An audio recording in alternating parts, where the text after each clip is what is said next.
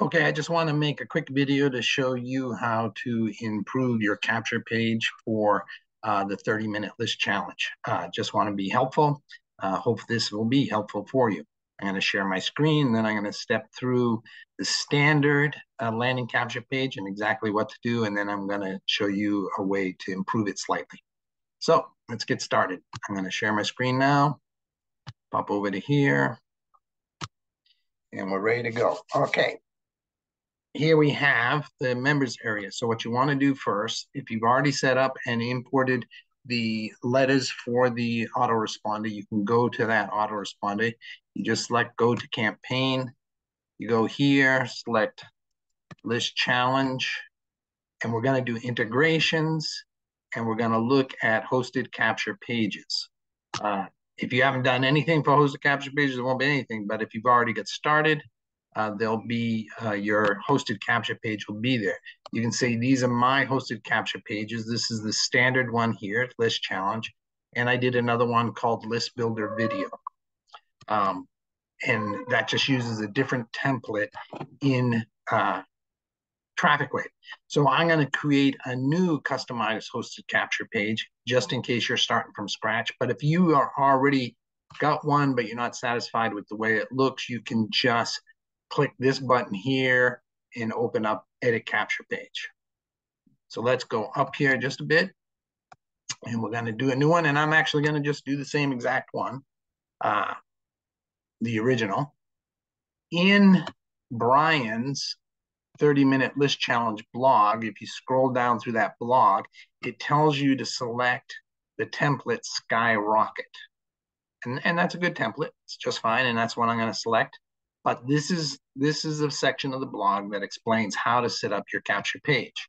So you select Skyrocket. So let's just go back to, no, not that one, this one here. And we're going to select a template. Right here, choose new template.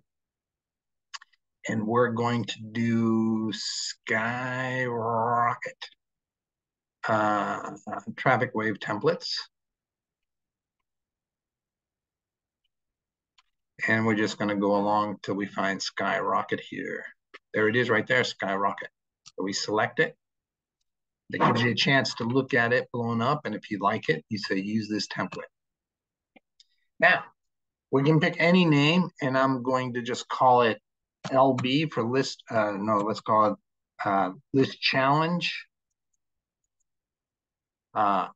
List challenge 2. And I'm just going to make it short and simple because I'm going to delete this afterwards because I already have it all set up and I like what I have. So that's what we're going to do, but just to show you. So now, when I get to this point, I go back to the blog and I scroll down a little bit. I've selected my appropriate template, Skyrocket, and I picked a nickname, which I called LC2. And now it says for the heading. So all I have to do is take this heading right here, highlight it, copy it, and then go back to the template. Oh, I keep doing that. Go back to the template here and put the headline in there. See? That's all I got to do. Now I'm going to go down to the subhead. And I go back to the blog and it says for the subheadline, put this. So I'm going to just select it, copy it, go back here and put it in. Then I'm going to come back here and I'm going to say for paragraph 1. So I select paragraph 1, just like this, Control C, and then I go here and I put it in. For paragraph 2, let's go here. For paragraph 2, it's right there. I select it, Control C, and I put it in. And then for paragraph 3, there's paragraph 3. I select it, Control C, back, whoops, pulled it out. Paragraph 3, Control V, paste it. Okay, then I put my signature name, which my name is George. And then my email, which is SFI sponsor at servethailand.com. SFI sponsor, okay, just making sure I spelled it right. Then this is optional. I can put in a URL. I might put in a URL to my primary program SFI. I might put in a URL to help people join Traffic Wave, or I can leave that URL blank. That's completely up to me. Let's see what Brian talks about doing. So for your signature URL, okay, your name, your email address, enter your affiliate URL. So Brian suggests putting in your Traffic Wave affiliate URL. So my Traffic Wave affiliate URL, I'm going to go get it. Pop over to here, banner locations. Traffic Wave affiliate URL is right here. I really like the marketer's URL, and I'm going to put it in like this because I have a teeny URL for it. I'm going to put it in like this, but I like the marketer's URL because it explains for online marketers exactly the benefits of using Traffic Wave instead of just being the page. I'm going to put that in, see, just like that. The subscription landing page, I don't think Brian has us putting anything in there.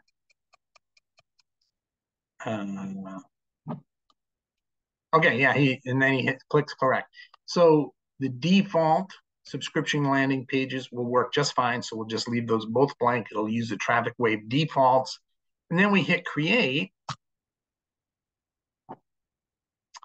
And it creates the page, and it provides, something happened here.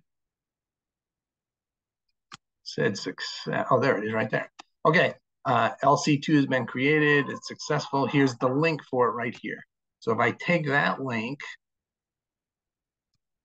let's come back just a bit, Control C on that link, and we pop out here, and we put that link in here, Control V, and we'll see what the page looks like.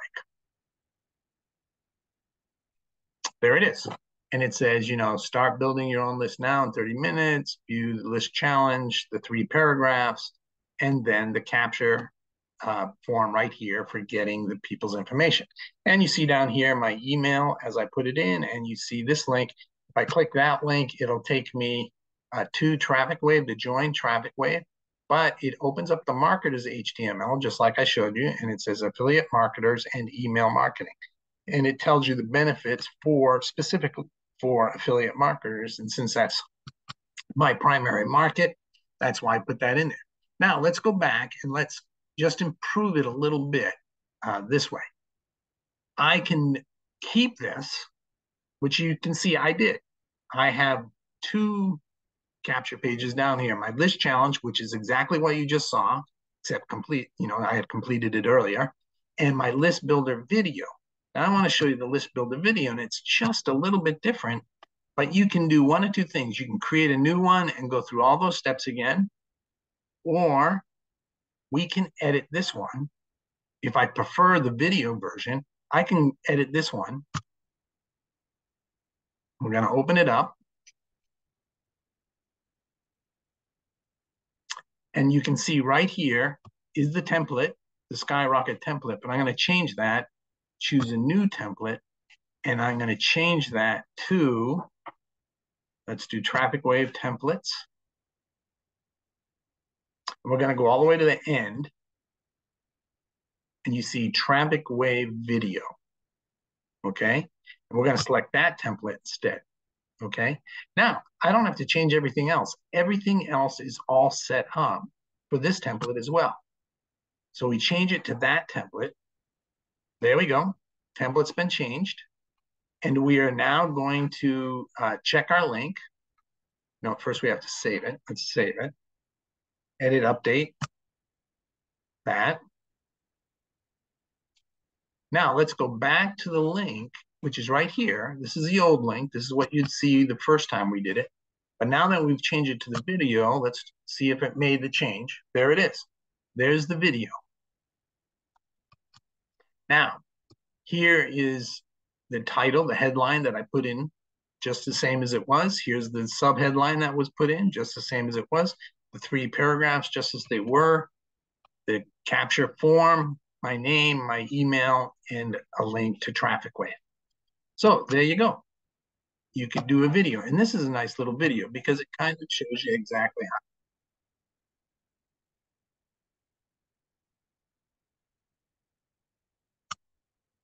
So that shows you exactly what can happen and how you can do this. And those are you can make two separate capture pages, which I have done, one for each, the video and the static capture page. Or you could pick one or the other and choose either one you like the best.